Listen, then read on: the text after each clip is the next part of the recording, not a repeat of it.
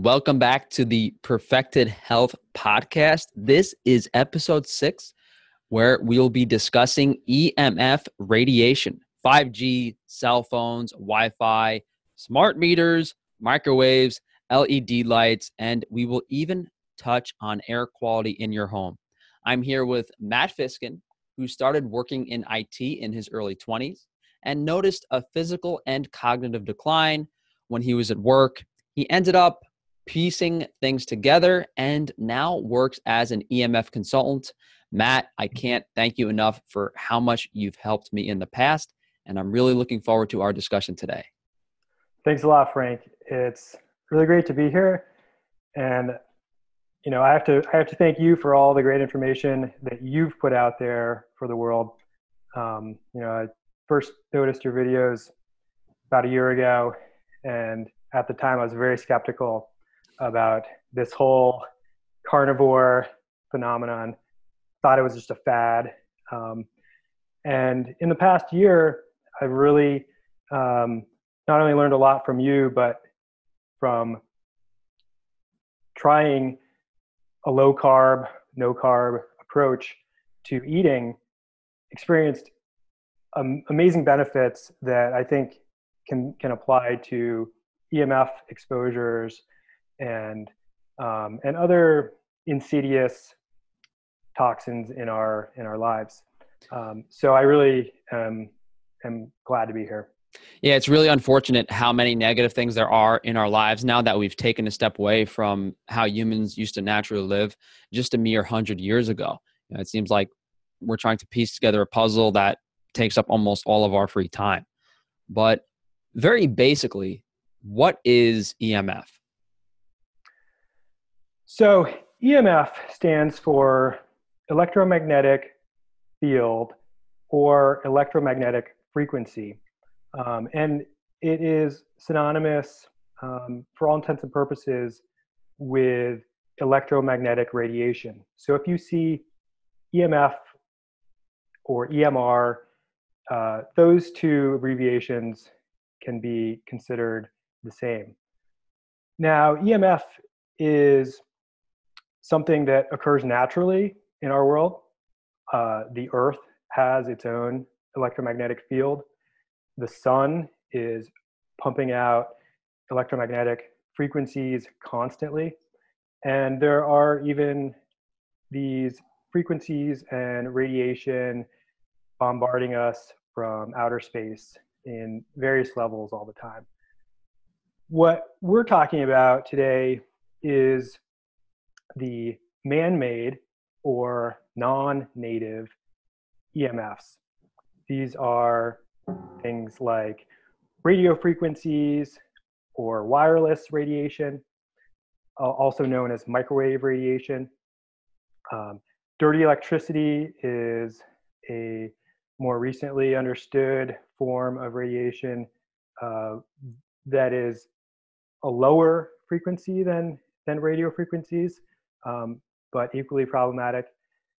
And going farther down the spectrum to the power line frequencies are electric fields and magnetic fields that are common in homes, near wiring, power lines, substations, transformers, that kind of thing.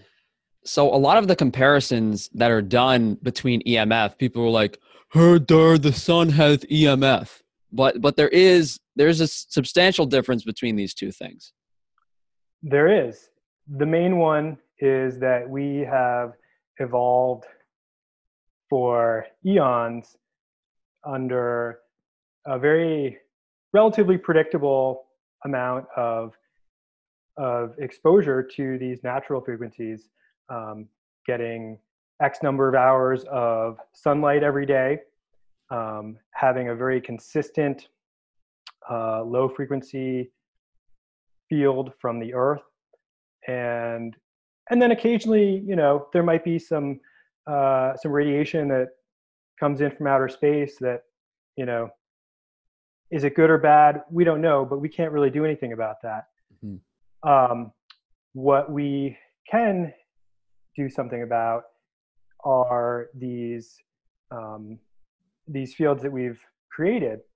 And I think, it is, it's a good point that, so many times in comments responding to one of my YouTube videos or an article, um, you know, someone is quick to point out that there's more radiation coming from the sun than from your Wi-Fi router. So, should we just all stay inside and avoid the sun? Um, and so that sort of that sort of logical fallacy really doesn't hold up when Mm-hmm. you begin to look at the science and understand what's really going on. Mm-hmm. So there are definite health concerns about EMF to a very extreme extent that people aren't really noticing or experiencing. But before we jump into that, let's start with how you discovered EMF. Yeah. So, um, I like to think that my EMF story or experience really started from a really early age when, for the first 5 years of my life, my family lived off the grid. We were um, we lived in New England in a very small town of about 300 people. We had no electricity, and we were about 5 or 10 miles from the nearest store. Um, that experience, even though as a toddler growing up, I certainly took for granted. Looking back, um, and the more that I have made efforts to reduce my exposure to EMF, the more I realized that experience provided a reference point um, that in today's world, very few people get to experience. And I think that's been one of the real clinchers for me in terms of um, understanding that these exposures, even though they are so widespread and common nowadays, they are not required. You can live a relatively normal life without ruining your health by uh, being exposed to these unnatural frequencies and radiations. Yeah, especially, girls staring at their phones all day, and not just girls, but just people in general glued to their phones all day, staring at the screen, walking down the street. I think people typically think of that, teenage girl who's always typically texting on her phone, but that's what every single person is doing now. Doesn't matter their gender, doesn't matter their age. It seems like every single person is glued to their cell phone, and it's about a foot away from their face.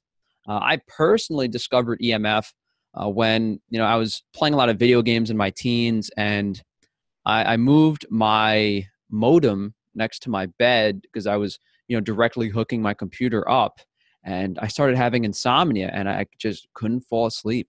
But the router was literally several feet away from my head at the time, and I was like, "Why can't I sleep? Why can't I sleep?" And I literally Googled, "Can a router or modem cause insomnia?" And that's how I discovered EMF. And when I moved the router out of my room, I was sleeping fine again, and I was okay for several years. But then recently, I went out to California on a TV show in a hotel that was very high EMF. And I've been working in New York City. And in both of these environments, I was unable to sleep. And just going down to work, I would get headaches and stomach aches every single day at work. And then as soon as I got back home, it was like instant relief. No more, stomach aches, no more headache, and I felt better. So you had a Yeah, similar experience when you were working in IT, right? yeah. So I became very interested in technology and computers in high school, and that turned into a pretty enjoyable career in IT, working in higher education. Um, Now, unfortunately, the institution that I was working for is a very progressive, you know, technology user. They were the first college campus in the country to have um, Wi-Fi throughout the campus. And this was back in 2000, 2001, when Wi-Fi was still in its infancy. It certainly wasn't as ubiquitous as it is now. And so my work in technology, I think, often gave me a sense of security. I understand how these things work, and I think that like many people who work in a technical field, prevents us from really examining what is possibly going on to ourselves. And when I think the focus tends to be on the computer or the software or the network, and sort of how they work in this sterile environment. So after about 5-6 years of this work, I noticed that, like you, there was a dramatic difference between how I felt at work versus how I felt when I would be at home, or maybe somewhere else, like going for a hike, or anything else that was not at work. And unfortunately, I was not able to figure this out while at this job. I decided to quit. I knew something was not right. The people that I was working with seemed stressed out as well, and that led to a number of challenges at work that I decided it would be best if I simply removed myself from the situation. A few months later, as luck would have it, or maybe bad luck, depending on your perspective, a wireless internet facility, also known as WiMAX, was installed about 500, 600 feet away from my house. And I'll never forget that day. I think it was just about 9 years ago. It was October 7th of 2010. And I was out raking leaves, doing some yard work. It's bad if you remember the specific date. It's bad. That was the turning point. But I'll never forget, because it was the catalyst for a lot of improvements in my life. And so, it's a blessing and a curse to have this sort of thing happen, where all of a sudden you're raking leaves and your ears start ringing. You suddenly become very distracted. It felt a bit like being, Invasion of the Body Snatchers, where all of a sudden I did not feel like myself. And not only did I not feel like myself, I felt like I did when I was at work. And I hadn't felt that way in over 3 months.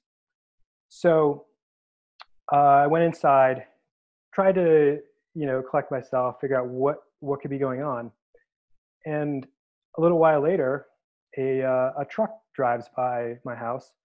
And I looked at the logo on the side of the truck, figured out what that company was. And sure enough, my neighbor had agreed to allow this company to put a number of antennas on his roof, essentially create a cell tower on his roof.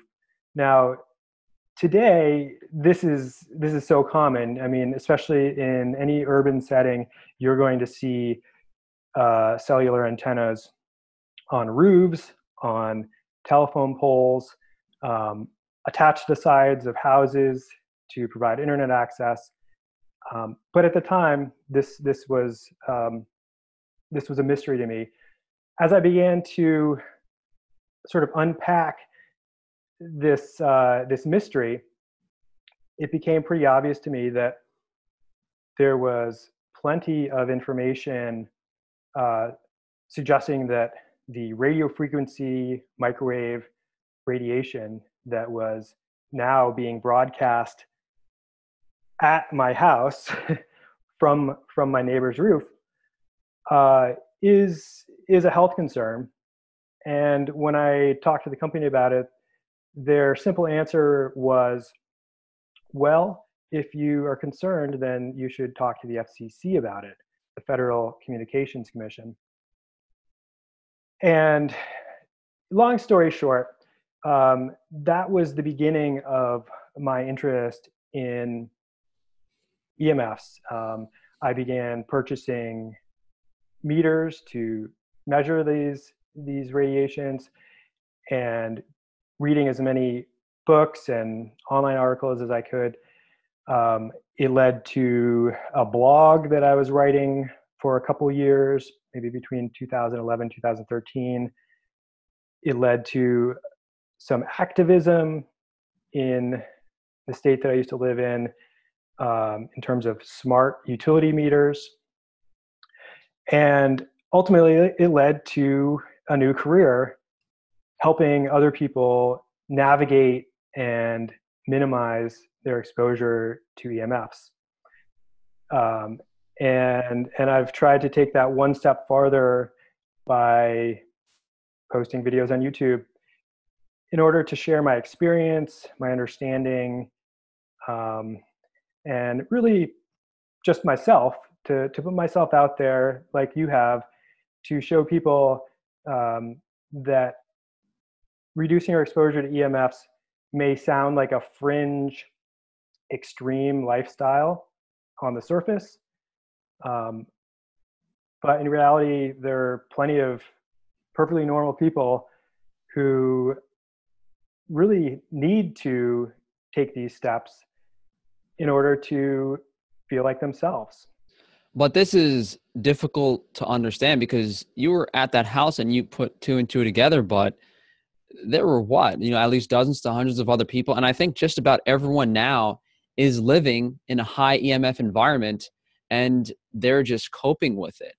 So there's definitely, some sensitivity versus sensory fatigue, things that you brought up, as well as, some kind of individual genetic tolerance, our body's subjective ability to, for its antioxidant cycles, for its, how quickly we can recover.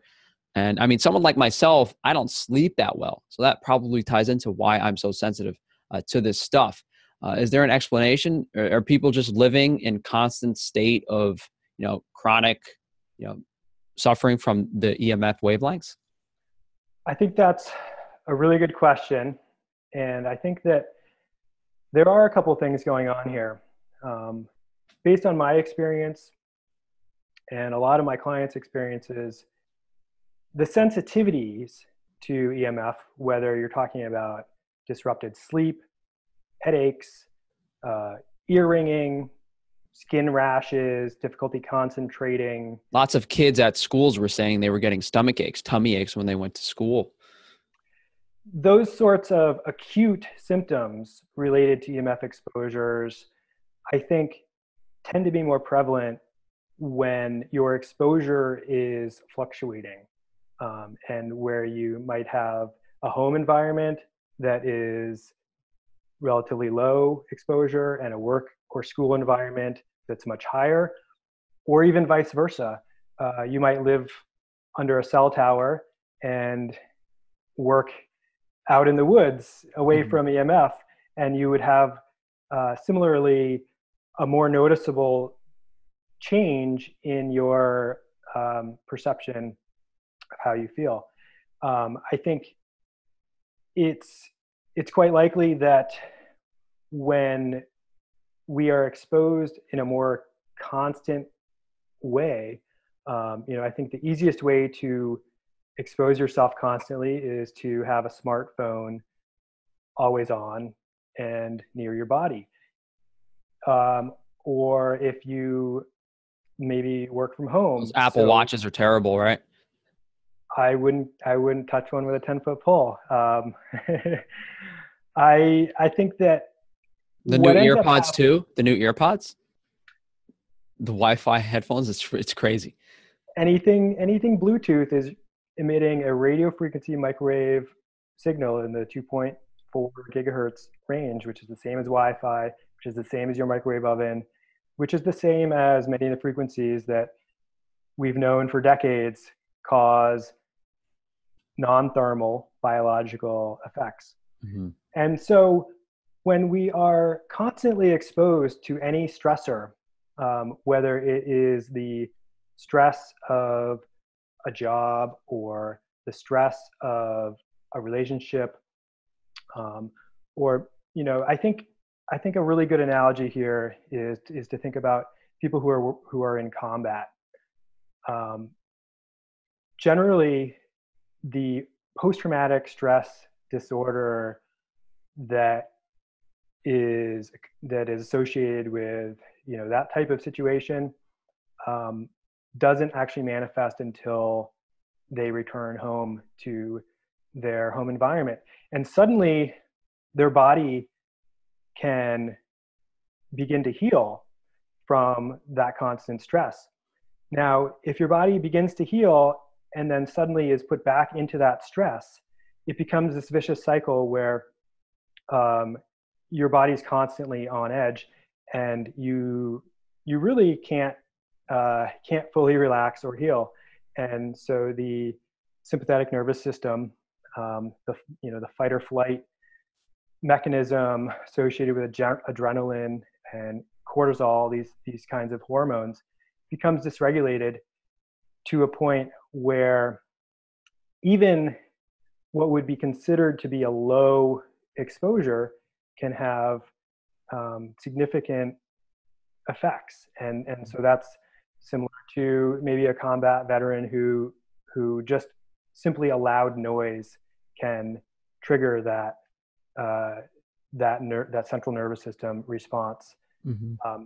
And so to your point, I think that sensory fatigue is what most people are experiencing regarding EMF. And that's, you know, growing up in a rural area, you know, you kind of get used to the smell of cow manure and it doesn't really bother you that much.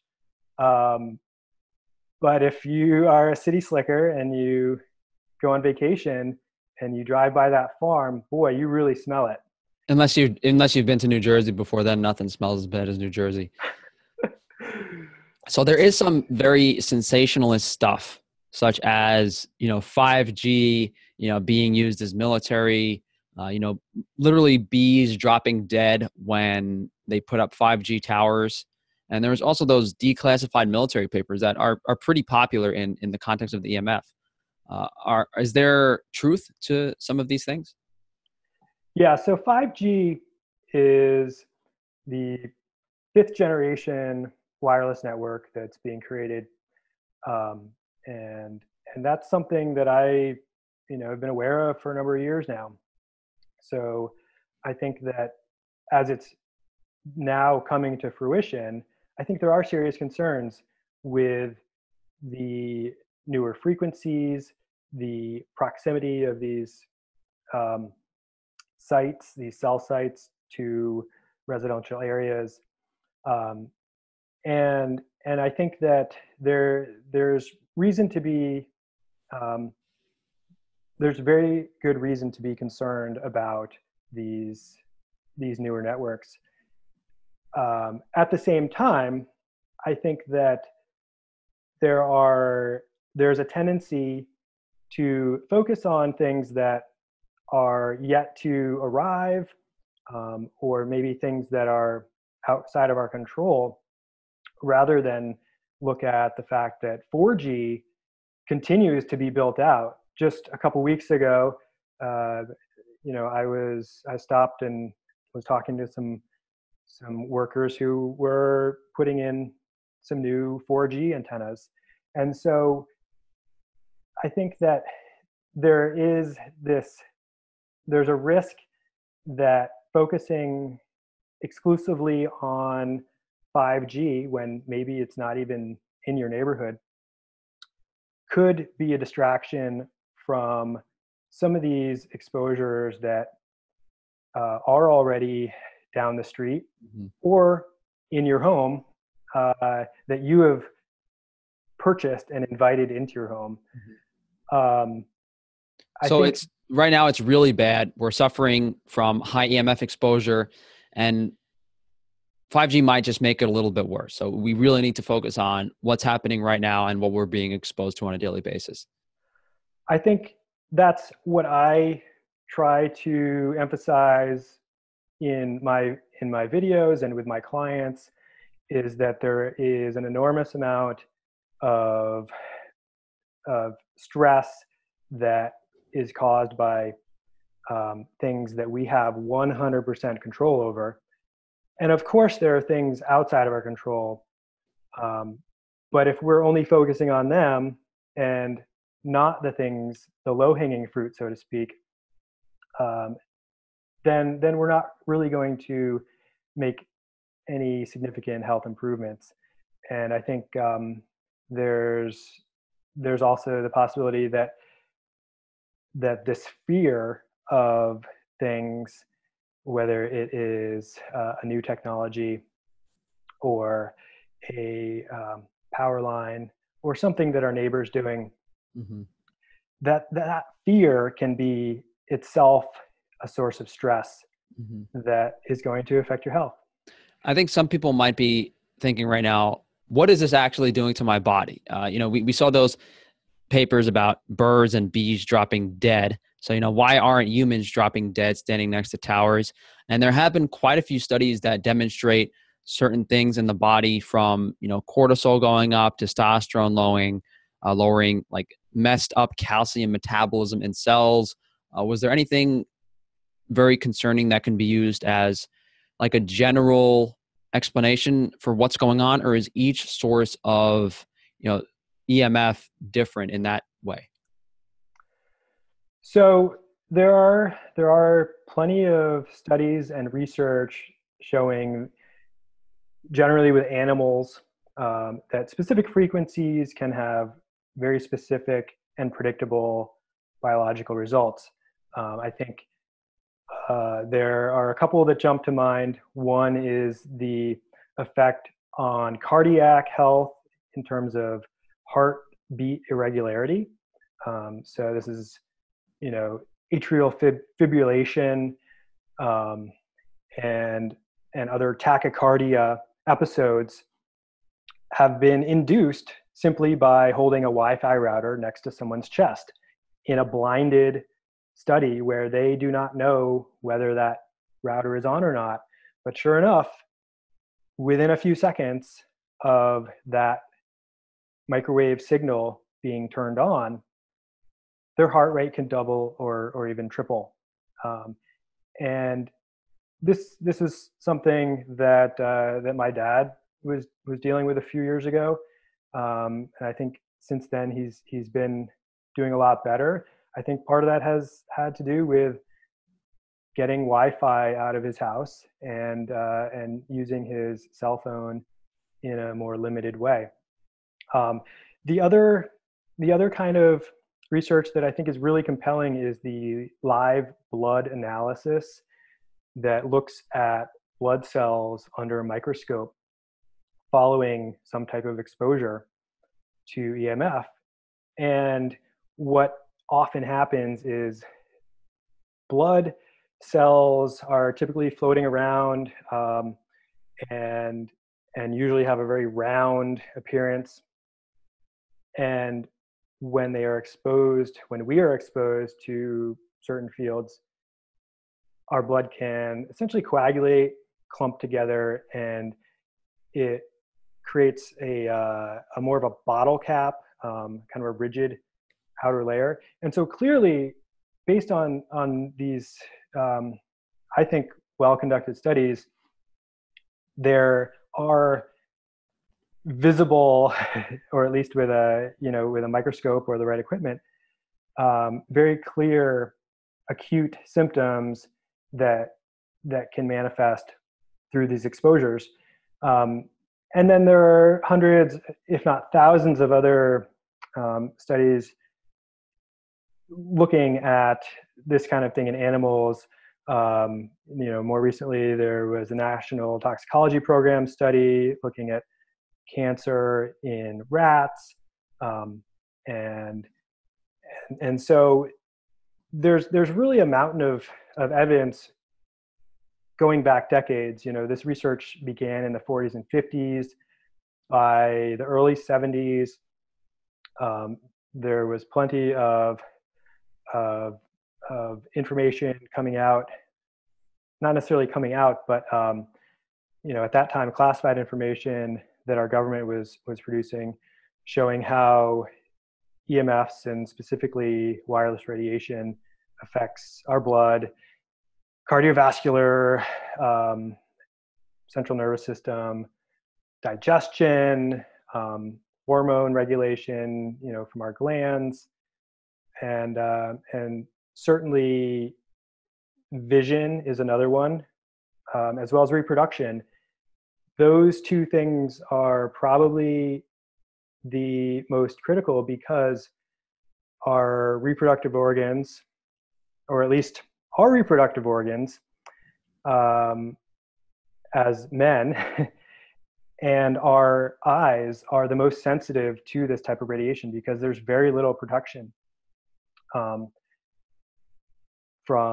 these sources of radiation. So we see what's happening in studies. What are the typical symptoms that people are experiencing? You did mention the feeling of stress, raising cortisol, you had the ringing in your ears. I've had headaches. I've had stomach aches. The most noticeable thing to me is in that video where I went down to the animal rights march, I was talking to one of the kids down there, and he literally couldn't answer a 4-word question. He was in such a fog. But even when I was having a conversation with him, my thoughts literally disappeared out of my head when I was in that high EMF environment of New York City. What are the most noticeable things that people will actually experience if they're suffering from a high EMF environment? Yeah, well, that is the challenge in a lot of this, in convincing people, is that the types of symptoms that are generally caused by EMFs can be caused by other things as well. And so, you can have a headache from being dehydrated, and you can have a headache from from talking on your phone too long. Mm-hmm. So it's a little bit difficult to parse out exactly what is causing what symptom. Personally, my acute reaction to EMFs is most noticeable within 5 or 10 minutes of being near a Wi-Fi router or a cellular cell tower.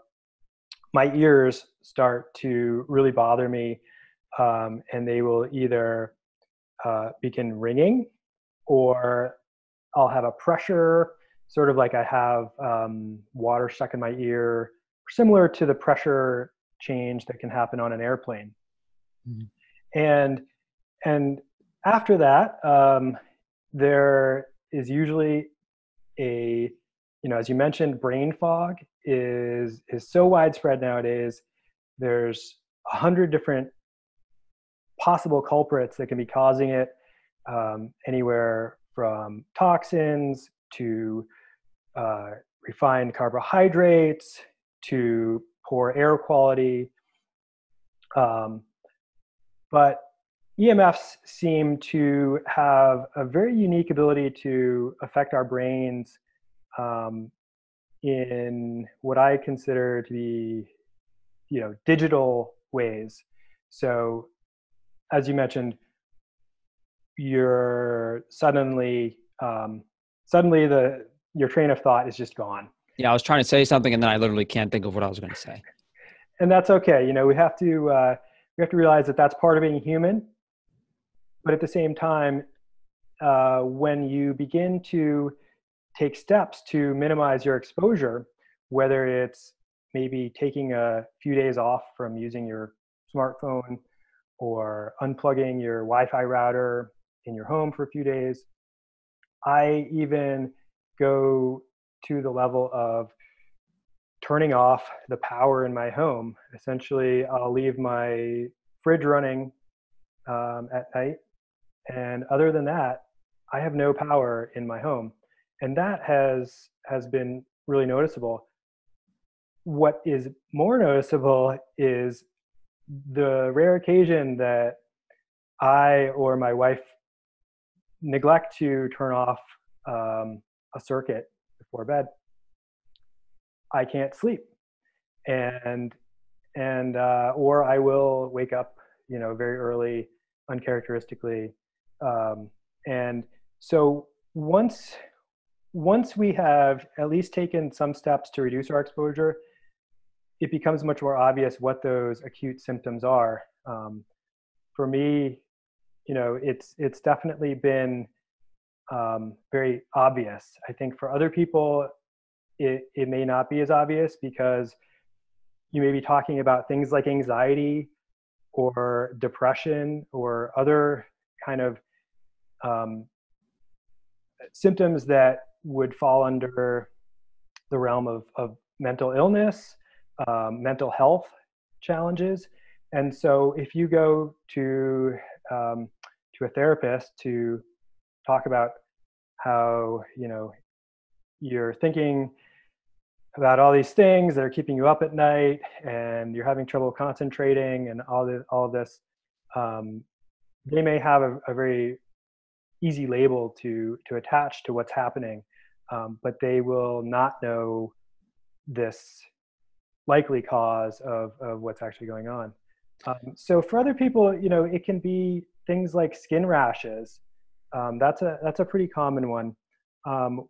Certain types of fields, I will get joint pain. Old injuries will flare up, and so what I think is important to realize is that all of these EMFs, in some way or another, cause inflammation, and it's not always easy to parse out what is being caused by which exposure. But if you begin to look at the sort of basic idea that most disease is a result of inflammation, then you pretty quickly realize there's almost no health concern or symptom that can't be caused by EMFs. So we talk a lot about, health being related to diet, exercise, maybe even getting some sun exposure and your water quality for people that are more advanced. But Sure. EMF is an element of health that overarches everything else and is arguably more important because it impedes our body's function to such an extent that even if you have every single other thing in check in your life, you cannot handle a constant high EMF environment. I think that's true. I think that you see it time and time again with people on YouTube who seem relatively healthy and have have underlying health problems. I think that especially in our modern social media world in which we live, this issue has become so taboo for the simple reason that to bring it up, I think subconsciously at least, and maybe more consciously, people realize that to talk about these issues is in a sense putting a label on oneself as weird, A quack, nuts, crazy, tinfoil hat, all that type of stuff. Yeah. And taking it a step farther, if you were to begin telling all of your viewers, whatever you do, don't watch any of my videos on your phone or your tablet, that's not really going to help you spread your message. Mm-hmm. And so I think that's one of the things that's at play here, is that few people are willing to go down that rabbit hole, so to speak, because we are afraid of opening that can of worms, and potentially being ostracized, Mm-hmm. or at least maybe losing a few subscribers. Mm-hmm. I think that there is certainly a psychological factor, a number of psychological factors going on here, in terms of our collective denial, in terms of our psychological defense mechanisms that we all need in order to function. If we take in every bit of stimulus and process it in a thorough way, we're not going to be able to get through the day. And so ultimately, we have to pick and choose what we're going to worry about, what we're going to focus on.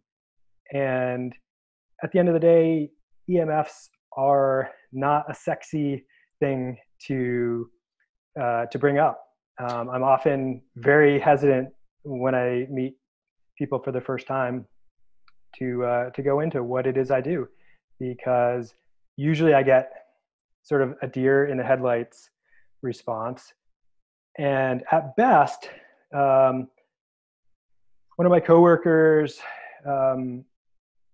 more recently was telling me, that seems like a very difficult thing to concern yourself with. And I think that sums it up very nicely, because even the most thoughtful people, I think, tend to compartmentalize these issues as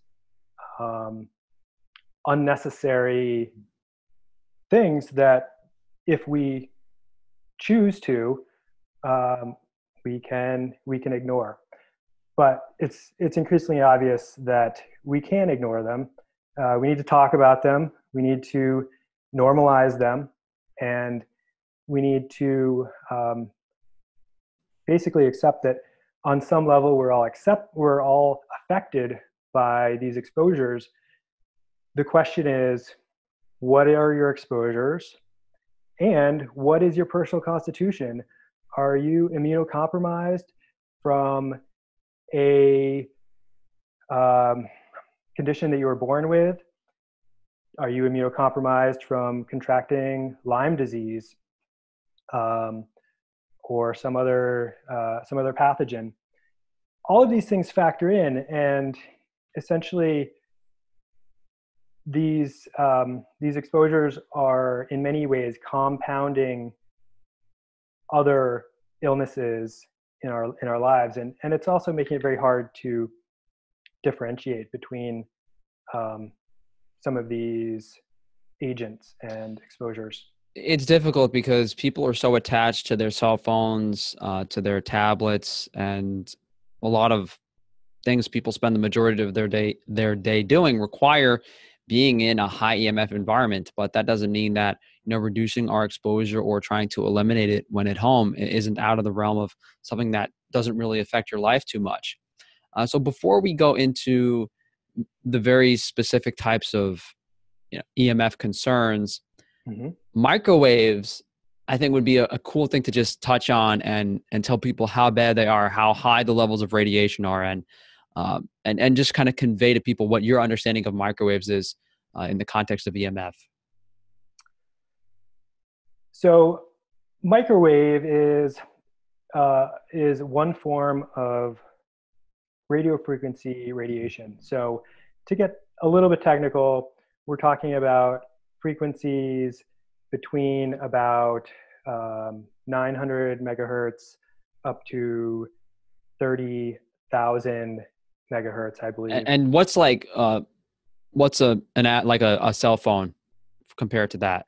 Okay, so cell phones generally use frequencies in the 1100 megahertz range up to 1900 megahertz. So those are all generally considered microwaves. Mm-hmm. And lower down, you have television, maybe in the 300 or 400 megahertz, and then radio, FM radio. As you know, you turn your dial anywhere between 90 and 105 megahertz. Mm-hmm. But what seems to be, basically, if you look at the way that a microwave oven works, it uses 2.45 gigahertz microwave radiation or radio frequencies. And it is known that certain frequencies have a better or worse ability to penetrate water and to excite those water molecules. And so it just so happens that these frequencies, which were known to have the best ability to penetrate tissue and warm up that potato in your microwave, also are very effective at penetrating our bodies. So we know the microwave is completely destroying the food and the nutrients in the food in many capacities, 100%. That is something a lot of people understand, but some people still don't. There is also an effect, though. The microwave emits radio frequency just by being there, let alone being on. But when you turn the microwave on, it gets spikes way high. It's a common misconception that that little metal box sitting on your counter contains the radiation within it. And so if you can imagine, it's very common for children to learn how to operate a microwave at a very early age. And how much fun is it to stand next to it and watch your food go around in a circle and start to steam? And, oh, is it done yet? What it turns out is actually happening is that a lot of that microwave, a lot of that energy is coming out, is being released.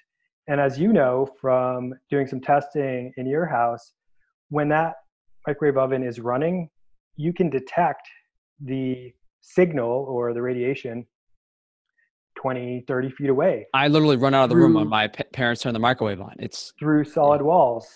And so that's one reason that I don't use microwave anymore. We don't even own one. And that was actually one of the clinchers for me early on, where I was living after I moved. There was a situation where my neighbor would warm up his breakfast every morning at a certain time, and I was trying to figure out why I was waking up 2 hours before I needed to, in a sudden jolt of energy that was really different than anything I had experienced. And what I began to notice was 30, 45 seconds after I would be jolted awake, I would hear the beeping of the microwave downstairs as his breakfast was finishing. So when you have enough of these experiences, it becomes very obvious that there is a problem and that the vast majority of the public is simply not aware of the risks of these common appliances and electronics that we just take for granted as being miraculous, convenient time savers. Mm-hmm. So before we go into the electronics, you mentioned some categories earlier that we can go into, but I'll list them first. So, radio frequencies, which include the microwaves we just spoke about. There's dirty electricity. There's low frequency electric fields, low frequency magnetic fields, visible light. Those things mostly pertain to EMF. And then there's two other things we also mentioned, which were air quality and grounding, which should definitely not be dismissed. And we'll touch on those later. But if we could just simply understand each of these things, I guess starting with radio frequencies. Yeah, so radio frequencies are a certain part of the electromagnetic spectrum. Again, we're talking about radio broadcasts, TV broadcasts, cellular, Wi-Fi, microwave ovens, even your key fob for your car. All of these things create radio frequencies. And depending on where that frequency is on the spectrum. Are we talking about routers and smart meters too? here? Absolutely. Okay. Yep. Anything that is transmitting wirelessly is Hmm. going to have a Yeah. radio For frequency. those of you that don't know, a smart meter is, your utility electric meter outside. They used to have like the old ones that like turn dialed, and then they had digital ones. But now these smart meters that they're installing that you might see like on the back of a Con Ed truck, like smart meters coming to your neighborhood, these emit very high levels of radio frequency. Absolutely. And so it wasn't that long ago, 20, 30 years ago, that it was extremely uncommon to have radio frequencies broadcasting within your home. You would have a TV antenna or you'd have a radio and you'd be picking up radio frequencies that were bouncing around all over. But what I often find visiting people's homes is that there are 15, 20, sometimes even 30 different transmitters generating radio frequency radiation inside our homes. And in addition to what might be coming from a cell tower or a smart meter, or even if you have opted out, your neighbor's smart meter, all of these things have exponentially increased our exposure to radio frequencies. Yeah, you can opt out of a smart meter, and 30 feet away, your neighbor's house right there, there's a smart meter on his wall too. And where I live in Pennsylvania, there's currently no opt-out provision.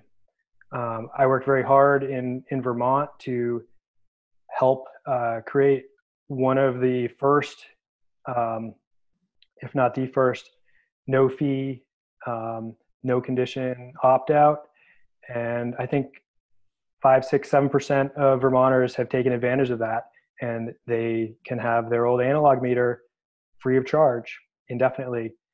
But where I live now, I'm paying every month, and I have to pay so, $100 up front. at least you have that option. I Yeah. have 10 smart meters within 50 feet of my house. That's absurd. And I don't like it one bit. But as of now, there's not really a good option that I have besides trying to limit my exposure to the things that I do have control over. Let's build a And titanium castle. exactly. No, so I think that that's where it becomes very important to look at what's going on inside your house. That involves testing, either purchasing a meter yourself or hiring somebody to come and investigate for you, and looking at these other forms of radiation besides radio frequencies, which you mentioned. Dirty electricity is a lower. But I'm sorry, before we jump into Yeah, no dirty problem. electricity, radio frequencies encompass the majority of the primary concerns in our house, from our cell phone to our router to our modem to our wireless phones, to our cell phones, to microwaves, to smart meters, utility meters. The majority of the concerns in our home are radio frequency from an EMF, like high output perspective. They are the most rapidly expanding exposure. These things, these Like other 5G is radio frequency for the most part. That's what we're getting blasted by, the antennas and stuff. exactly. So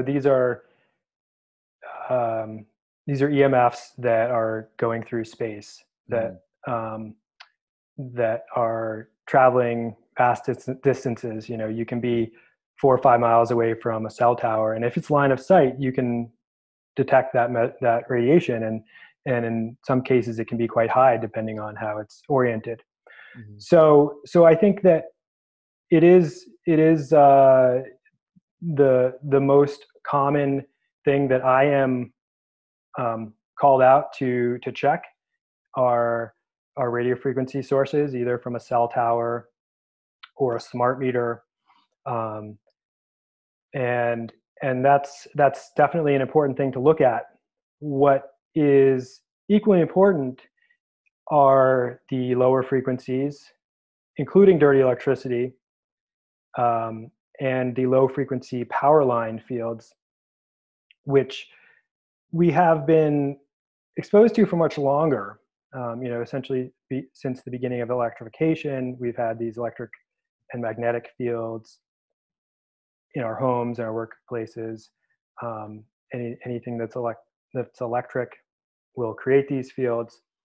But as we both experienced, the radio frequencies tend to be the catalyst that begin people down the road of understanding these other sources, which are, I think, possibly tolerable in most cases. But when you stack them all up, when you add all of these things together, sometimes it's as simple as upgrading your phone or having a smart meter put on your home that is that straw that breaks the camel's back. It becomes too much of an overload of energy for our electrical bodies. So we touched on the radio frequency. Is there like I mean, we can kind of safely say that radio frequencies are, yes, all of these are concerned, but radio frequencies might be at the top of the list. Is that list you gave me, like dirty electricity, low frequency electric fields, low frequency magnetic fields, and visible light, is that an approximate priority list, or would you shift those around a little bit? It's really hard for me to prioritize because every situation is different. So you can have really high levels of one thing, and that's the concern. I see. So I guess it really depends. It's a case by case basis. When I go and visit a home or an office, I come up with a very numeric analysis of what's going on, and I compare that to the levels that are known to cause biological harm. So it is a little bit hard to put them in order. I would say the priority is whatever you can deal with. It's whatever you can most effectively mitigate. So this is something that you just mentioned that is very important. Some of you guys might not have caught this, was each of these forms of EMF have a certain number that causes biological issues in people.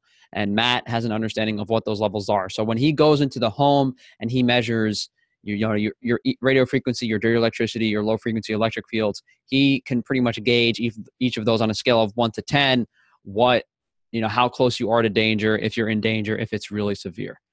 Right. So there are typical levels that I find, and then there are extreme levels that I find, and then there are levels that I would hope you can achieve.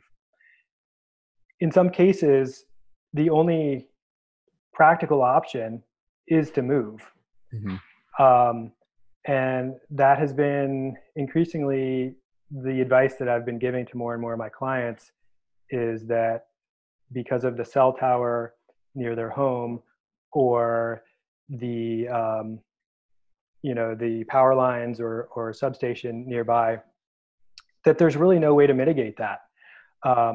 But we know that, for example, dirty electricity is very easy to measure. Right here, I have 2 meters going that are measuring dirty electricity. And so quite briefly, I'm sorry, those are plugged into the wall. These outlet. Are plugged in. Yep. Yeah. And what they're doing is coming up with a numerical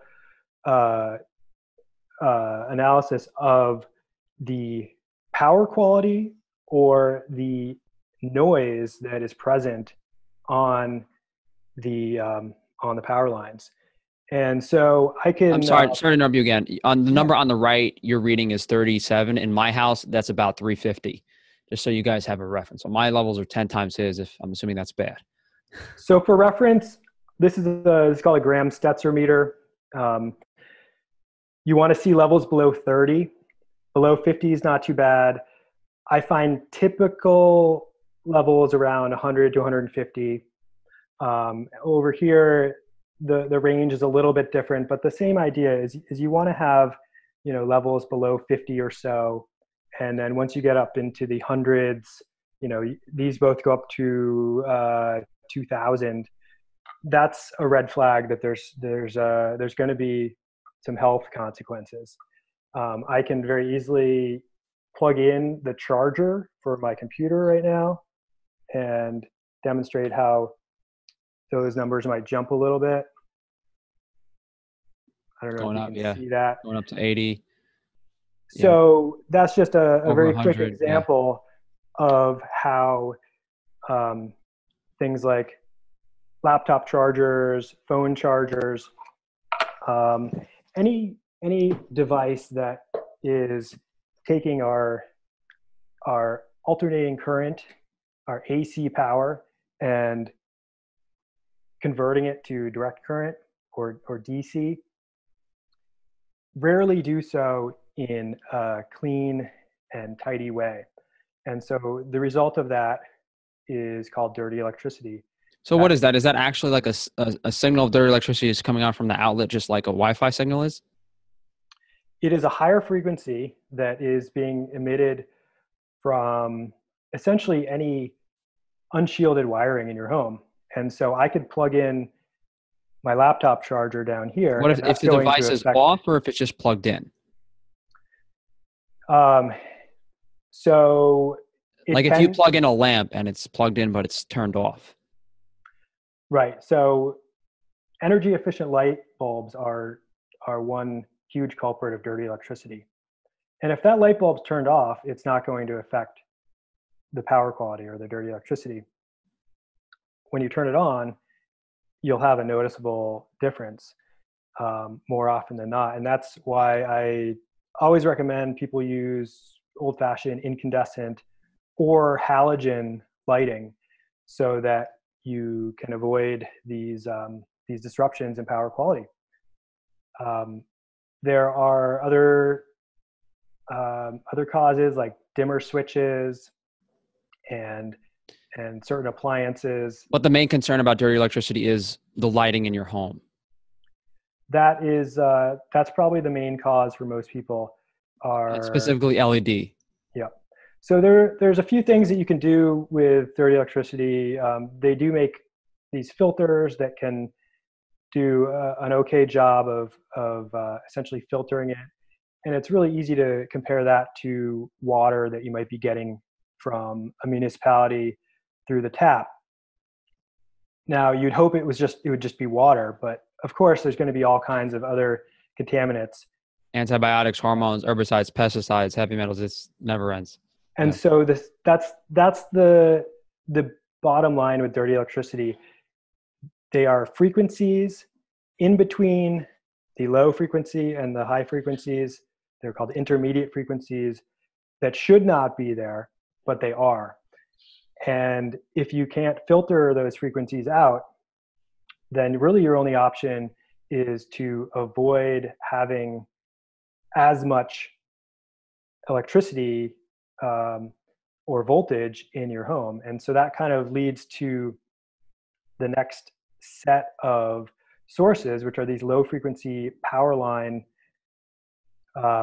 Essentially 60 hertz is what is used in North America. So I'm sorry, are the power lines low frequency electric fields or low frequency magnetic fields?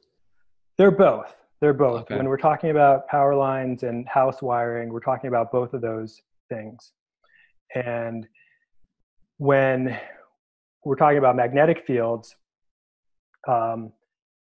those levels are measured in milligauss or nanotesla, and it's a pretty predictable range of most homes are somewhere in the 0.5 to 1 milligauss range. Once you start getting up over 1.5, 2 milligauss, that's where there's a significant concern. Now, if that is caused by something within your own home, either an appliance or a wiring error, I've had some clients with stray voltage basically coming in on their water pipes that would create magnetic fields upwards of 30 milligauss. Copper pipe, the copper plumbing in my house has that. Well, not necessarily, but many many homes do. If you No, are I tested it. No, to, yeah, it's picking up. okay, It's what you tested with the electric meter, right? The two okay, prongs. okay. Is that it? Is that the same thing? Um, the multimeter, Yeah. yeah, that's definitely one way to test. Yeah. Um, I tested my copper pipes on a multimeter and there was electric. Yeah, there was a pretty, I think it was around that number, 30 to 40. so these low frequency fields are much more common, um, even if you have no wireless and even if you have all old fashioned light bulbs in your Hmm. home, but they still can be a problem. And especially if you are dealing with other stresses, as we all are, this can be some of the easiest low hanging fruit to pick and to solve, in terms of improving our health outcomes. Hmm. So that can be as simple as not having cords plugged in around your bed. That can be, um, there are devices called dielectric couplings that can be attached to your water main that can essentially prevent those stray currents from coming into your home. So could this be like an air conditioner plugged into your bed, like next to your bed? That's something you want to avoid for Mhm. sure. Um, Essentially, any unshielded wiring, and that's most wiring in most homes, If it's on, right? If the device is turned on. even if the device is not turned on, Oh. you still will have these electric fields, these alternating current, electric fields from the voltage, that can be present. And so you can't see the wiring behind the wall, but in order to provide power to all the outlets, there's wiring. And unless you know for sure, chances are that wiring is unshielded and creates an electric field 3, 4, maybe 6 feet out from it. And so taking things a little bit farther in terms of mitigation and precautionary approaches, I will actually turn off nearly all of the circuits in our house before going to bed. What that does is it drops the electric field close to zero. Because the Um, power isn't like if I have power lines outside my room, like right here coming in and down to the circuit breaker, that's what's emitting these fields that you're talking about, essentially. as well as the wiring that's running all throughout your home. That's to going into any electrical outlet. That's going to anything. Okay. So you could have nothing plugged in and nothing powered on, but you will still have a very consistent electric field. And so there are two ways to measure that. One is with electric field meter. I'll just grab that. So this is one of the tools that I use that measures electric and magnetic low frequency fields. Um, and the other way is by testing the body voltage. And so I think that's something that you can do with that multimeter you have. Yeah, I By was testing my body voltage, and when I stood outside in like a normal environment, my body voltage would go down to zero. If I grounded myself using an outlet, my body voltage would go up to like 200. Normally, my resting body voltage was probably 30 or 60, in up here. I mean, what is there? You have metrics for everything, right? So what we're really looking for is a body voltage of less than zero point 0.1 volts per meter. Hmm. Typically, in an electrified home, you're going to have somewhere between 1 and 2 volts per meter. I've seen situations as high as 7 volts per meter. But essentially, that electrical pressure, that voltage, I think I that was measuring millivolts. okay. Here. So the conversion is zero point 0.1 volts is the same as 100 millivolts. Okay. Um, and so what we're always looking for is the lower the better. If you can get down to zero point 0.05, 0.02, then you're really doing well. That would be 20 or 50 millivolts um, per meter. And so there are a number of ways that you can test, but that is probably the most effective way that I've found to improve my sleep and improve my mental state, and also both of those things for the rest of my family. I've noticed really makes a huge difference. Now, it's simultaneously very easy to go down to your circuit breaker, wherever it is, in the garage or your basement. Sometimes they're outside of homes, and turn off circuits. And you don't even need to test your levels to test how you feel. If you do that for a few nights in a row and you find that you're sleeping better, well, you might be onto something. But for $50, you can get a multimeter and test your body voltage. For a couple $100, you can get an electric field meter and have another sense of what's going on. But whenever you can eliminate one source, you're going to, and this is my understanding, you can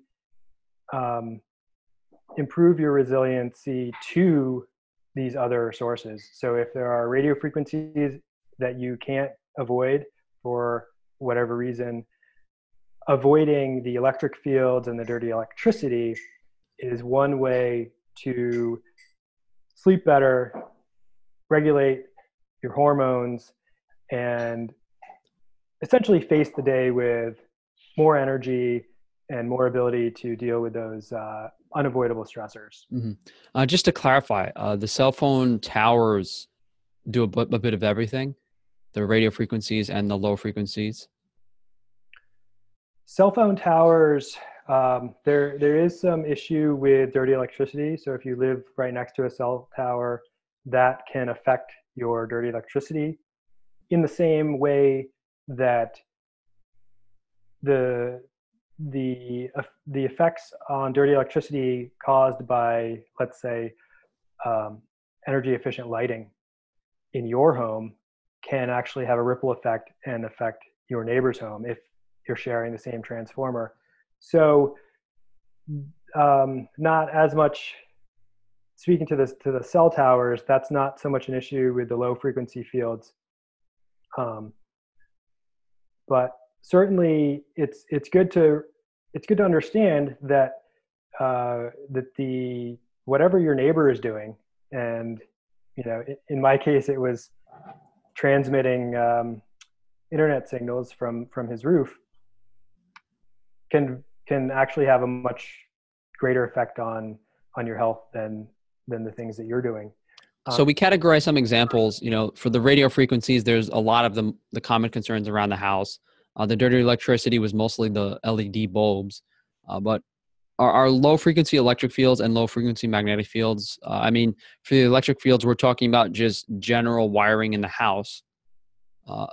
What falls into these categories of the electric fields and the magnetic fields at low frequencies? What common devices that are the primary concerns in people's homes? Okay, so magnetic fields tend to be generated the most by high power devices, things like an electric range or a hair dryer or a space heater. Anything that's drawing a lot of current is generally going to have a high magnetic field. So I shouldn't use a space heater? Well, just, if you can give yourself 3 or 4 feet of distance, okay, I see. Then it's usually not an issue. Both the magnetic fields and the electric fields do dissipate fairly quickly with distance. But again, you want to make sure that there is not an ambient field that is. Is this why electric blankets are very bad for you? Yes, electric blankets will create a magnetic field. There was some improvements made in the design of electric blankets in the 90s, which came from some research showing how bad they were. So they are not as bad now. But if you're going to use an electric blanket, the best thing you can do is use it as a way to warm up your bed before you get in. You never really want to have an electric blanket on your body unless you really need it. You'd be much better off with with a couple of hot water bottles. That's something my parents even knew. Heating pad being bad for you when you put it on yourself. So certainly we want to avoid having any electronics plugged in near our bed. And if you can take that, as I said, the step farther, you can turn off the circuit to a bedroom. And then depending on the configuration of your house, you may want to turn off some additional circuits if there is lighting in the ceiling, floor, below your bedroom, things like that. And that will, as I said, create an additional layer of safety, or create a much more natural setting that is ideally going to create much better sleep and allow your body to actually reach that stage 3 and stage 4 sleep, which is so hard to come by nowadays. It's so common. Sleep disorders are just rampant. And I know that that's been one of the challenges you've had. But I think that looking at all of these sources as a whole can really help parse out what is causing what. And it's very easy to try one thing for a few days, reintroduce the exposure, and then it's going to be much more obvious. But if we just sort of throw our hands up and say, well, there's nothing I can really do about it, then we're not going to find out. Then we'll end up being in a EMF hellhole with 5G blasting us and smart meters blasting us from every which way, and then that's where things will really go downhill even further. So there's another thing, the visible light. Visible light is the LED, right? That's what we were talking about, the LED. So light is just another form of electromagnetic radiation, or EMF. It's a different frequency that obviously we can see, but it has just as much of an effect. There's some much more mainstream research on the effects of blue light on melatonin production. And so you're probably familiar with the application Flux, which is... Yeah, I have it out right now. And I'm sorry to interrupt you, but this is something that a lot of people really know about, reducing the blue light exposure at night. But keep in mind, all of you guys doing this blue light exposure stuff at night, using Flux, using like orange glasses, stuff like this, that is a pretty small element compared to the rest of this EMF stuff. So if you guys, are going to go out of your way to do the reduction of the blue light, I would argue that reduction of EMF from these other frequencies is far more important. Yeah, absolutely. I think that, there's some pretty well understood ways that you can protect yourself from these harsher, more daylight type frequencies of visible light. I'm finding more and more that cars have these awful LED lights, either tail lights or sometimes even the headlights are LED. And I'm finding all the time now that I have to basically move my mirrors while I'm driving so that I'm not getting that reflection in my eyes while I'm driving, or have a pair of those orange amber glasses on hand to filter out some of that. But what we're basically talking about is a very unnatural form of light that can come from fluorescent lighting, LED lighting, that has an unnatural or spiky power spectrum distribution. And what that means is the light that is emitted by the sun has a wide range of frequencies, in the same way that whole foods have a wide range of nutrients. And then these newer energy efficient lighting options have very specific frequencies that, are akin to eating just, let's say, sugar, or something along This those lines. this gets very complicated. So Yeah. the main concern so visible light is is it actually emitting a signal, or it's just altering how our body's metabolism is functioning? Yeah, there are a few different mechanisms. Obviously, we're taking in light through our eyes, and that is communicating with our brains and our pineal glands, and essentially telling us what time of day it is. But it's different than the other frequencies in a sense that it's not directly blasting something at you. Well, it's different in that it's not affecting our organs. It's Yeah. not penetrating our bodies in the same way. Well, basically what I'm saying is, let's say you covered your face with a blindfold and a mask and you couldn't see the light. You wouldn't be affected by it, right? That's probably true, yeah. Okay, that makes sense. Yeah. And the chief concerns are, just like we broke down chief concerns in the other things, it's primarily LED lighting and very bright LED lighting, right?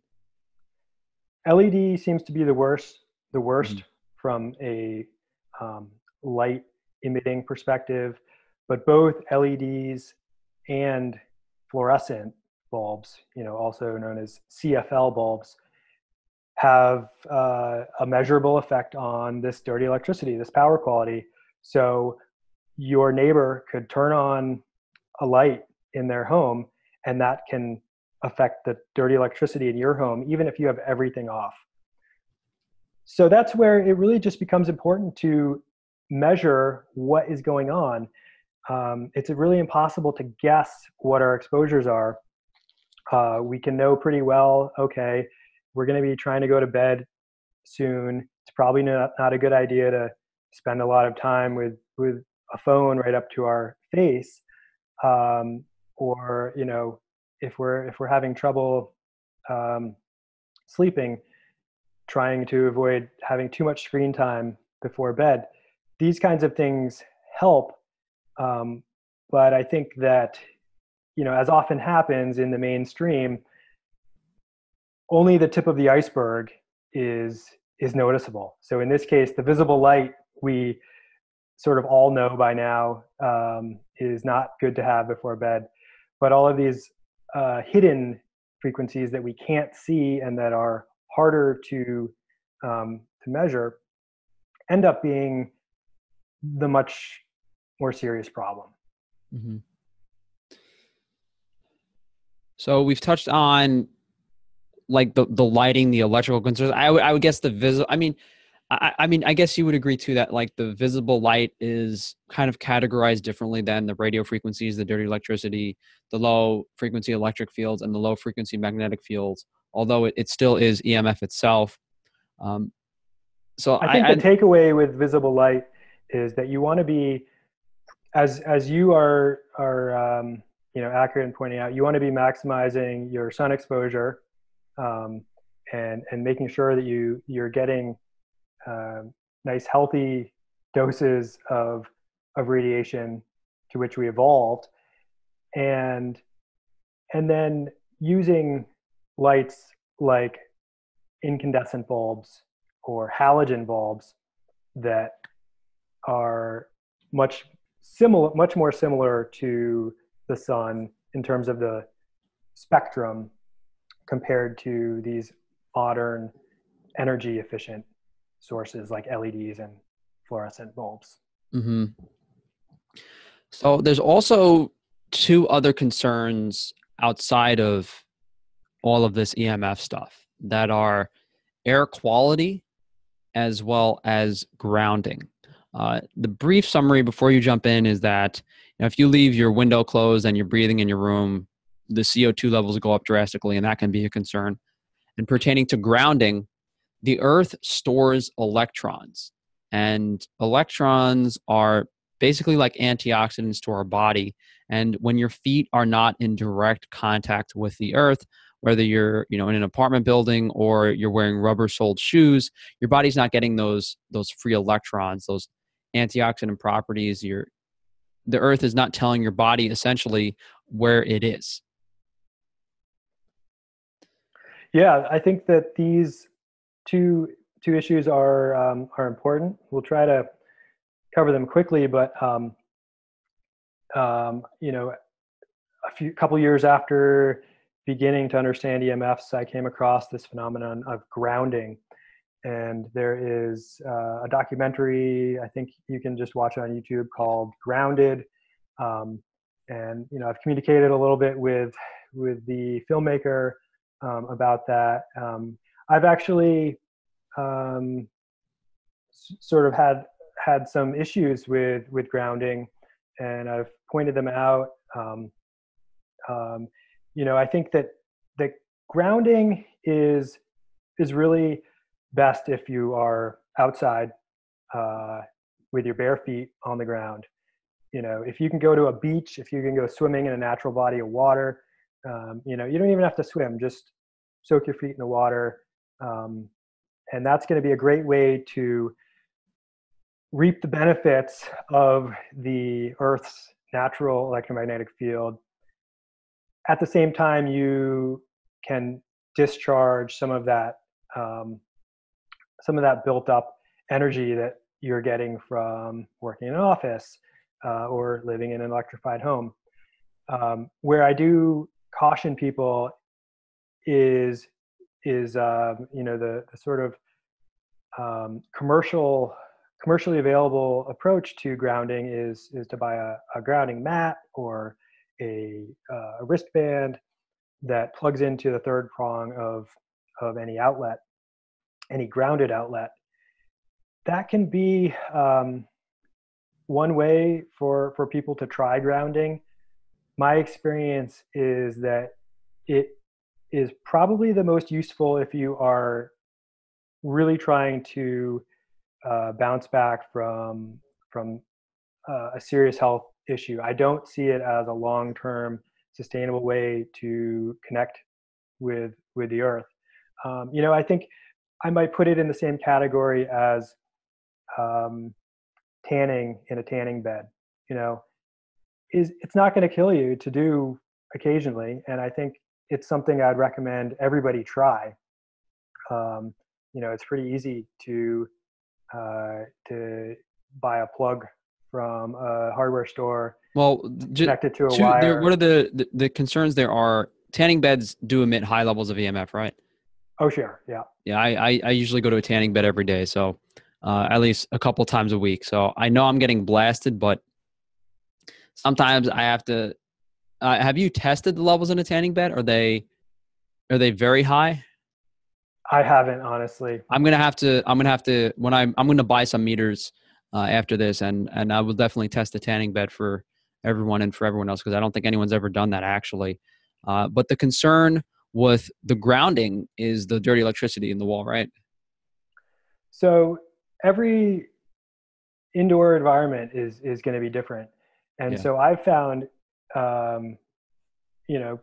pretty obvious improvements grounding in certain buildings, and other places I'll go and I'll plug in and I'll instantly feel unsettled, or I'll get ringing in my ears. Yeah. And then there's always the concern that you don't know how your home is wired. There could be a wiring error that could be essentially increasing your exposure to EMFs. And my understanding is that when you are grounded, you are essentially you're going to act as a conduit for certain EMFs. And so you really want to be careful about where you are grounding. I think it's a useful tool. Again, there's no harm in trying it, but if you're not feeling well after doing it, if you're not feeling the benefits, that may be an issue with the EMF environment. So certainly you want to always begin by eliminating the sources of EMF in your environment first. And if you've done all of those things, then I would recommend grounding as kind of a final step. And I think as another thing that you mentioned, air quality is another overlooked issue. There are obviously all kinds of air filters and products that we can purchase to take the particulate out of our air. But I think that just as important are the gases in our air. And, CO2 is one of these gases that we all produce. It's a waste. It's a byproduct of breathing. And as most people know, the atmosphere has CO2 levels of somewhere around 400 parts per million. It's not uncommon to find levels upwards of 2,000, 3,000 in a home, in a bedroom that's all closed up. So this is a meter that quite simply shows the levels of CO2, and you can see that they are about 460 parts per million. So for reference, you want to have levels below 800 in your home. If you can simply have a window cracked most of the time, depending on your climate, that's one way to reduce the CO2. So most people, it's a matter of opening a window. But if you were in like a New York City, is there not enough plant life in New York City to achieve a CO2 level that low? Is that possible? I think that the ambient CO2 levels in a city are going to be higher, but they will certainly be lower if you can bring in some of that outside air, either through a mechanical air exchanger. So that's one option. Is for a few $100s, you can have a machine that has two vents, one going out and one coming in. What if you just open the window and put a fan outside and blow the air inside your house? That does an amazing job too. I think it's always a balancing act between keeping the things we want left out, whether it's air pollution, smells. Where I live, I'm constantly battling the secondhand smoke smells that are coming in from nearby. And so it's tricky, but when you can spend $60, $70 on a little device like this, you don't have to guess. You don't have to leave your window wide open 24/7. It might just be that you want to leave your bedroom window cracked while you're sleeping, so that you can keep those levels in check. A lot of stuff that people are really unaware of, that they're not concerned about at this moment, at least until they really understand it themselves and look into it themselves. One thing I thought might have been interesting was driving a car. So when you're driving a car, you're in this metal box that's full of CO2 because of all the gas on the road. There's a lot of brake fumes. Most people have their cell phone on in their car. Some people have the radio on in their car. Some people are driving by highways that typically have cell phone towers. I think this is something that, people that drive in their car for long periods of time every day might experience chronic health issues because of this, right? Yeah. Well, I do travel a lot for work. Sometimes I'm in the car for 4 or 5 hours straight. And so I definitely notice that, after a couple hours, it tends to affect the way I feel. How much of that you can attribute to just simply sitting, versus the exposures from cell towers, the car's engine itself, those things, again, you can quantify if you choose. There are a number of meters that you can leave on and just leave, on the seat next to you.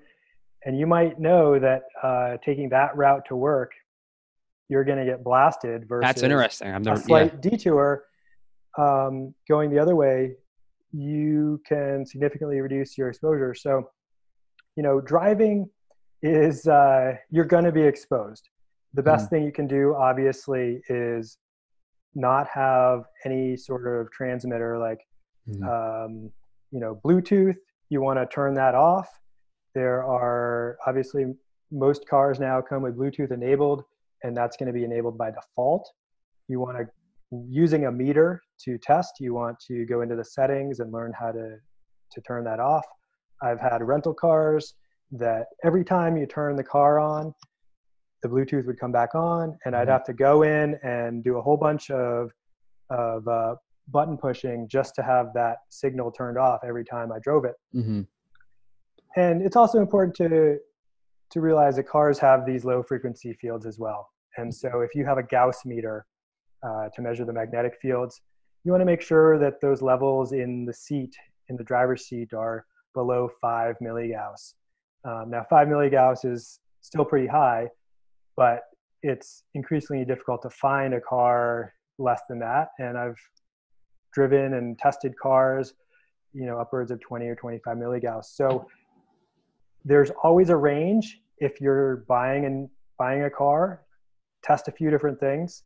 If you're going to spend $20,000-$30,000 on a new car, it's not unreasonable to suggest that you spend a couple $100 on meters to make sure that that investment that you're going to be living with for the next 5, 10, 15 years is going to be, at the very least, not the worst case scenario.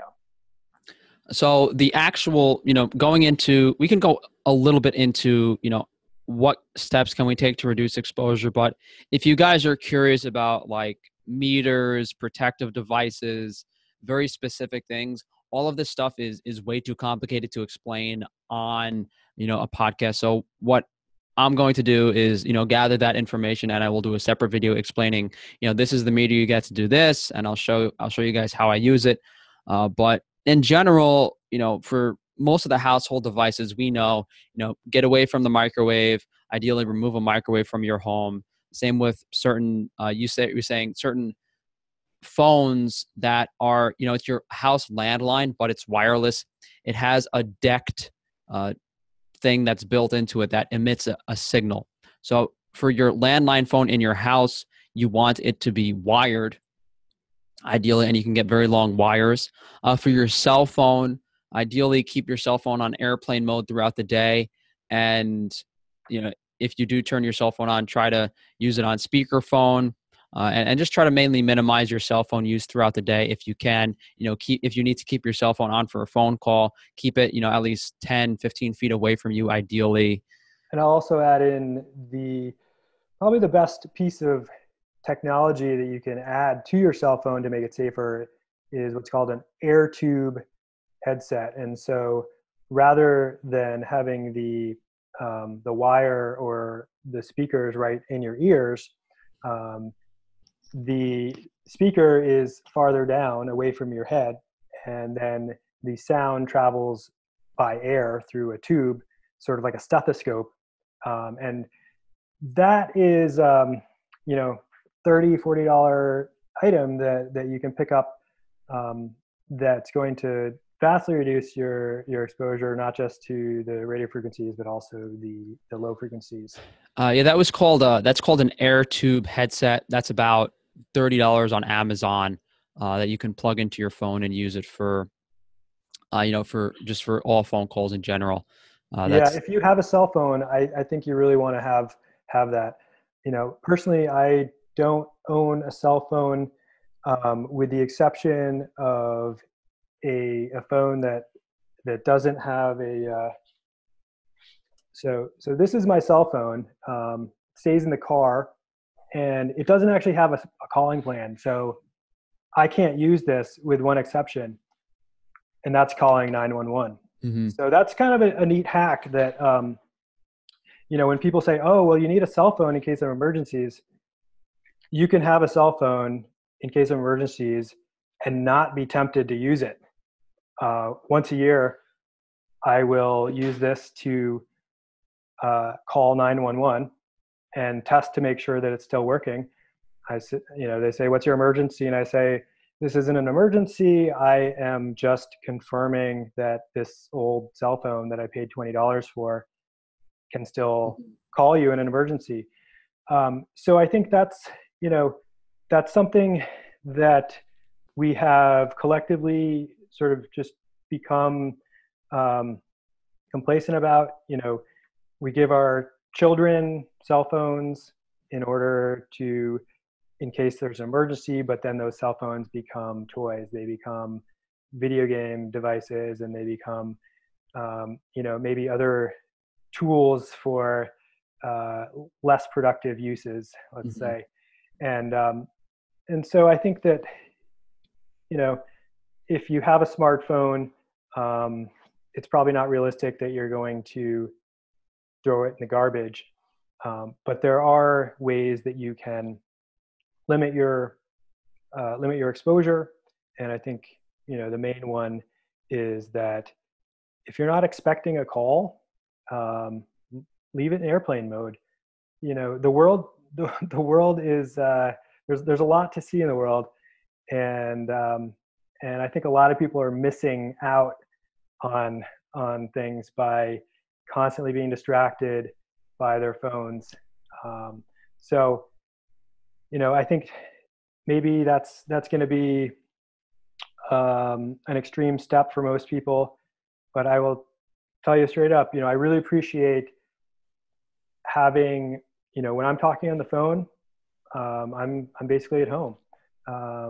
There's a rare exception that I'll hop on Wi-Fi while I'm traveling, but essentially having that focus of accessing the internet and communicating from a fixed place is something that we've all kind of lost sight of, and it doesn't have to be a huge inconvenience or sacrifice.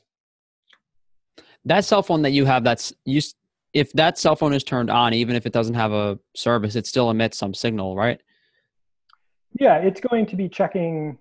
It's going to be emitting RF. If it's turned on, it's going to. But for the most part, it's never really turned on. Okay. So we've covered a lot of things, and yes, there are a lot of concerns, guys, about just things in your environment. But we went over a few ways to reduce it. We mentioned that smart meters and these utility meters, you can opt out. Cell phone towers and a lot of things. Unfortunately, you don't know what your neighbor's doing. You can't move away from these things.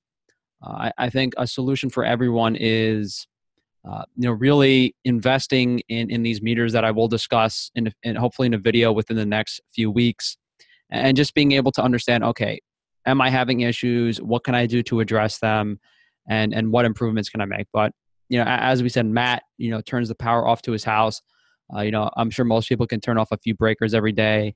Even a simple recommendation as, turning your cell phone off at night and keeping your phone on airplane mode throughout the day is a huge step in the right direction for most people. Making sure to turn your routers off at night, not standing next to the microwave. There's quite a few things that people are doing that you would consider very extreme and very, reckless in a way in this context that people can remove. So just being aware of these small things, I think is a big step in the right direction. And then as people feel better and realize how quickly things are improving, then they can figure out what the other concerns are.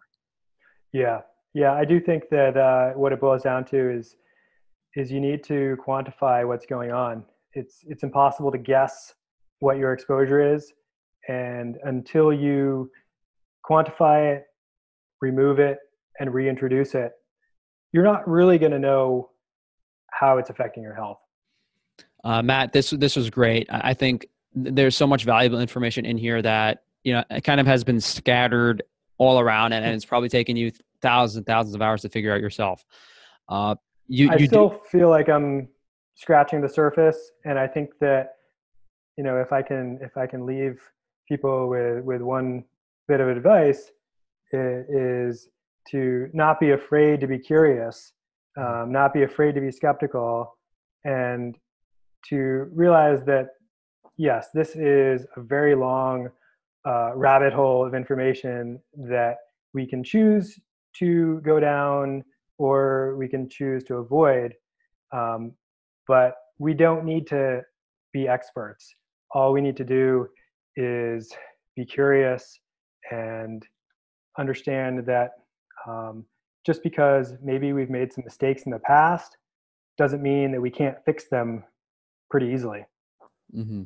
So you do have your own YouTube channel. It's called EMF Minimalist.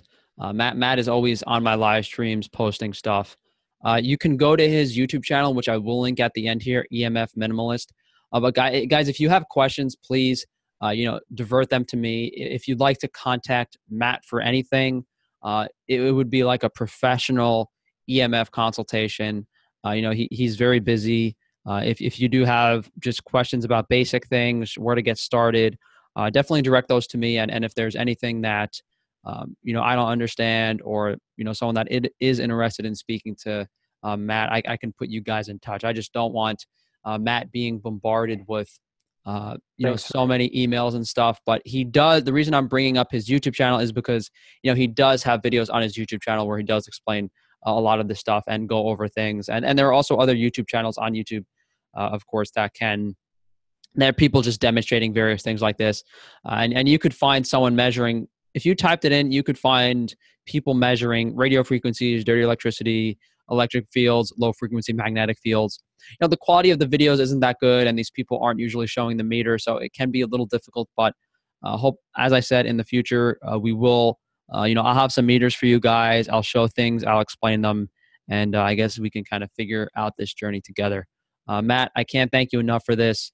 And I didn't Thank mention, you, Frank. yeah, but Matt was so kind, and I couldn't believe this. He sent me a bunch of meters that he let me use temporarily to test my environment, and that really helped put me a step in the right direction. And I really can't thank him enough for that, and the amount of information that he's helped him with for free. So hopefully I can repay that in some way. But Matt, did you have? I know you just had a final message there. Did you have anything else you wanted to convey to people? Kind of maybe what you're looking to do in the future, and if people did want to reach out to you for like an EMF service, what would that entail? Yeah, so I live in Pennsylvania, and so generally I can reach most of the East Coast in person. But I'm definitely interested in helping people however I can, and I think one of those ways is over email, over the phone, through YouTube. I think it's such an amazing way to share one's personal experience and understanding of the world with basically a limitless audience. I've been I've been on YouTube for maybe eight years or so, and I only have 2,000 subscribers, but I still get a lot of positive feedback, and that encourages me, as I'm sure it encourages you, to just keep working on this, to keep sharing my story, and hopefully normalize these wonky, complicated issues that, quite frankly, can be scary. But I think that is easily surmountable if we kind of, gentle with ourselves and accept that we're not going to learn everything overnight. Mm-hmm. It may take some time. It's taken me 9 years to get to a point where I feel pretty comfortable with my knowledge, but I'm learning new things every day. And so I think the main thing that I would emphasize is to stay curious, and don't be afraid to invest a little bit of money in some devices that will help quantify your environment and that you can share with other people. I'll just mention that one of those meters that I loaned you over the winter is now on loan to my son's school, and one of the classes in his school is going to be using that to understand a little bit more about their environment and hopefully shed some light on, you know, what can be a complicated set of issues. Yeah, people will spend there's a new iPhone coming out every 6 months, and people are spending $1,200 on it. You could buy every single meter you would ever need for that amount of money to test Absolutely. any sort of radio EMF field in your house, anything. Very, very tiny investment for what this is worth. It's easy to make excuses, but it's a lot easier to be informed, I think. Matt, again, I can't thank you enough for doing this. I think this will hopefully be an invaluable resource of information for people that are looking into this, and that, the next, few videos that I do related to EMF, whether it's about New York City, whether it's about, airplanes, whatever it may be, showing people the meters. I think this is, something that hasn't really been, stone that hasn't been unturned yet, so to speak. And who knows if, 5-10 years from now, if this is something that will happen or won't happen. But this has been Perfected Health Podcast, episode 6, with Matthew Fiskin, learning more than I could ever imagine about EMF. So let's say goodbye to everyone. Thank you guys for joining us. Frank. See you next time.